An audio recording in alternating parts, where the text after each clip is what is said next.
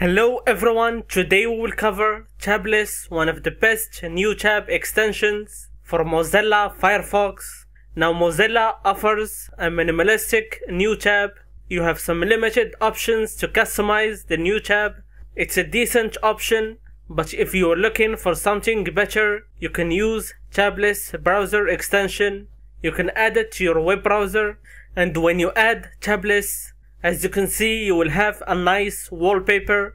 You can see the time and the nice code. From the left side, you can check the settings for more customization. From background, you can select a different source for background. And if you want, you can upload your own image and use it as your new tab wallpaper.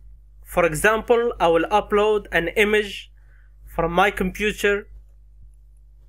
You can click on Open Display Settings to change the blur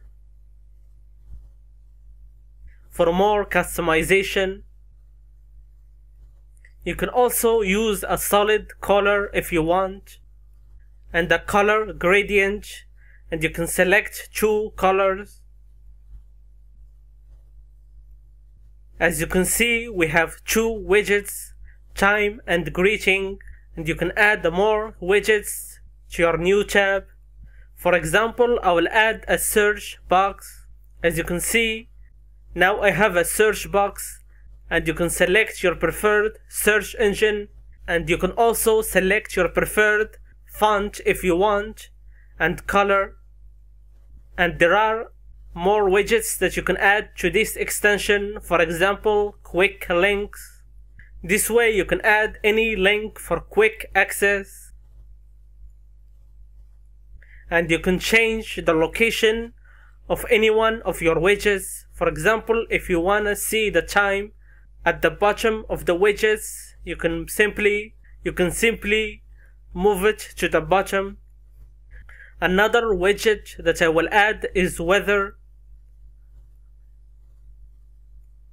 You can set your location to get specific weather information related to your location.